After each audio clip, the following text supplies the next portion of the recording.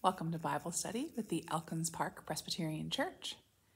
Each week we make an online video devotional available, and then we follow up the following Sunday in person to discuss that passage of Scripture even further. Today's video will be further discussed when we gather on Sunday, September 1st at 9:30 a.m. in the church library located in our church in Elkins Park, Pennsylvania. As we turn to our reading today, please join me in prayer.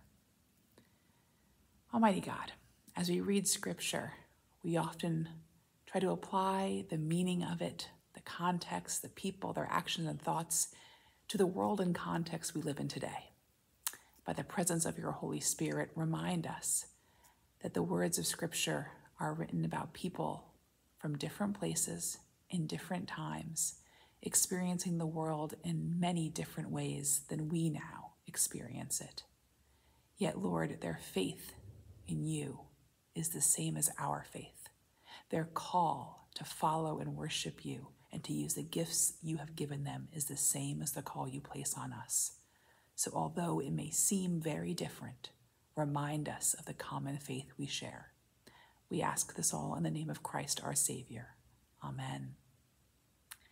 We spent the majority of the summer of 2024 reading and studying about King David and then King Solomon, going through the history of that time in 1st and 2nd Samuel, 1st and 2nd Kings, and 1st and 2nd Chronicles. And another part of Scripture that connects to David and Solomon is the book of Psalms. Now, Psalms is presented in Scripture as a book of hymns, praise music, liturgy, poetry. We often read it responsively during our worship services here with our congregation in Elkins Park. The book of Psalms is attributed to be either written by King David or at least written during the time of his reign as the king of Israel. So today I'm going to share with you a psalm and tell you a little bit about the background of why it was written, what was happening in David's life, and what lessons it had in its original time period and maybe for us today. So please follow along as we look at Psalm 34. I will extol the Lord at all times. His praise will always be on my lips. I will glory in the Lord. Let the afflicted hear and rejoice. Glorify the Lord with me. Let us exalt his name together. I sought the Lord, and he answered me. He delivered me from all my fears. Those who look to him are radiant. Their faces are never covered with shame. This poor man called, and the Lord heard him. The Lord saved him out of all his troubles. The angel of the Lord encamps around those who fear him, and he delivers them. Taste and see that the Lord is good. Blessed is the one who takes refuge in him. Fear the Lord, you his holy people, for those who fear him lack nothing. The lions may grow weak and hungry, but those who seek the Lord lack no good thing. Come, my children, listen to me. I will teach you the fear of the Lord. Whoever of you loves life and desires to see many good days, keep your tongue from evil and your lips from telling lies. Turn from evil and do good. Seek peace and pursue it. The eyes of the Lord are on the righteous, and his ears are attentive to their cry. But the face of the Lord is against those who do evil, to blot out their name on the earth. The righteous cry out, and the Lord hears them. He delivers them from all their troubles. The Lord is close to the brokenhearted and saves those who are crushed in spirit. The righteous person may have many troubles, but the Lord delivers him from them all. He protects all his bones. Not one of them will be broken. Evil will slay the wicked. The foes of the righteous will be condemned. The Lord will rescue his servants. No one who takes refuge in him will be condemned. Now, although Psalm 34 is in a book of hymns, we don't know the tune. We don't know the musical accompaniment. We don't know what instruments or pace or tempo or key signature this was originally in. We do know that the words I just read were sung as an act of worship.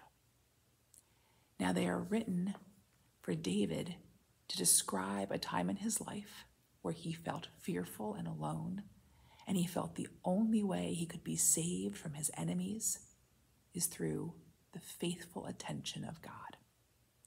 And he believes he was worthy of salvation because he is righteous, because he is obedient, because he was following God's direction. So this psalm was written as a reflection by David of the time in his life when he was fleeing from King Saul. So as you may remember, David was anointed by Samuel when he was a young boy, unexpectedly, to be the next king. But he didn't take the throne right away as a 12 or 13-year-old when he was anointed. It took several years, and during that time, King Saul was in power.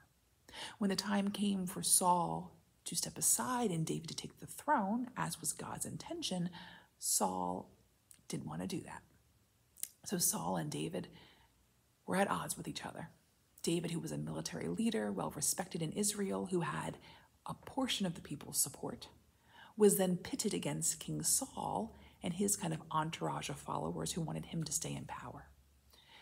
So Saul and David were mortal enemies. David had to flee from Saul, had to hide, had to take refuge. So I want to share with you these words from 1 Samuel that tell of the circumstances of how, at one point in fleeing from Saul, David found refuge and safety, how he was able to trick someone into protecting him.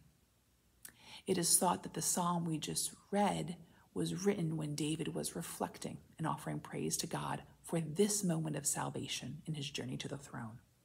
Hear these words from 1 Samuel chapter 21, beginning with verse 10. That day David fled from Saul and went to Achish, king of Gath. But the servants of Achish said to him, "Isn't this David, the king of this land? Isn't he the one that they sing about in their dances? Saul has slain his thousands, and David his tens of thousands." David took these words to heart and was very much afraid of the king of Gath. So David pretended to be insane in his presence. And while he was in their hands, David acted like a madman, making marks on the doors of the gate and letting saliva run down his beard. The king said to his servants, "Look at this man. He's insane. Why bring him to me? Am I so short of madmen that you have to bring this fellow here to carry on like this in front of me? Must this man come into my house?" So this account from 1 Samuel is about David fleeing from Saul, encountering a king of a neighboring nation. When they meet him, they say, "Oh, we know him. We've heard the songs his people sing about him, praising Saul and praising David and their military might. This is a great military leader, the next king of Israel." And so you would think the king of a neighboring nation would be threatened by the presence of David, the great military leader, the one who's going to take the throne from Saul. David knows this. David is fleeing from Saul. He's looking for refuge, protection, a place to hide until kind of things cool down and he can return to his homeland and take the throne. But if this king in the neighboring nation thinks David's a threat, then David isn't safe there.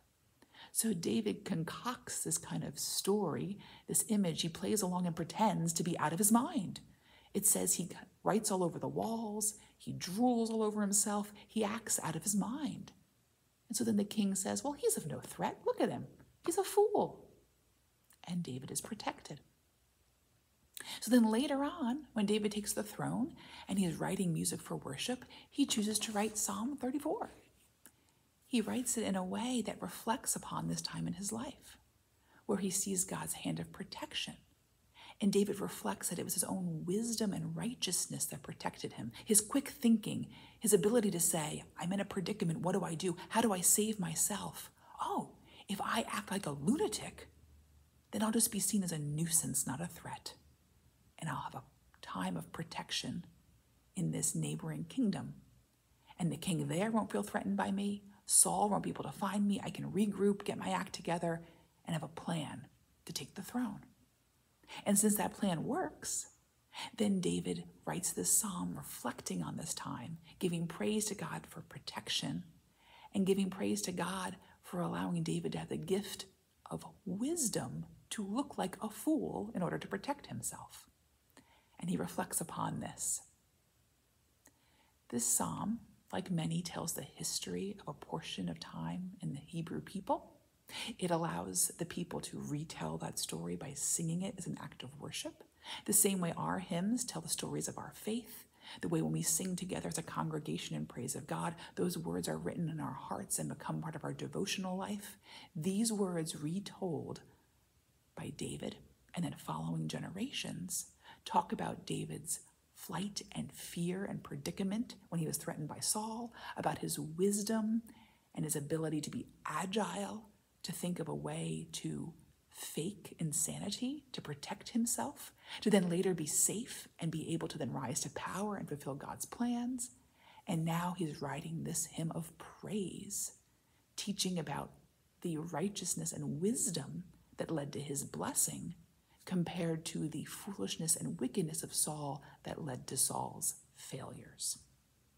We will continue our discussion of this passage of Scripture together in the church library at 9:30 a.m. in person on September 1st. You can find this video and additional videos online on our Facebook page, our church website, eppchurch.org, or on YouTube. We also record our Sunday morning worship services. You can join us in person at 10:30 a.m. or later watch the online broadcast. The congregation of the Elkins Park Presbyterian Church in Elkins Park, Pennsylvania, has many other opportunities for fellowship, youth ministry, mission, outreach, and study. We would love for you to join us online or in person at any time. We always welcome newcomers. Thank you for joining us this time in study, and we hope that you will continue to join us in prayer and in faithful devotion in our journey of discipleship.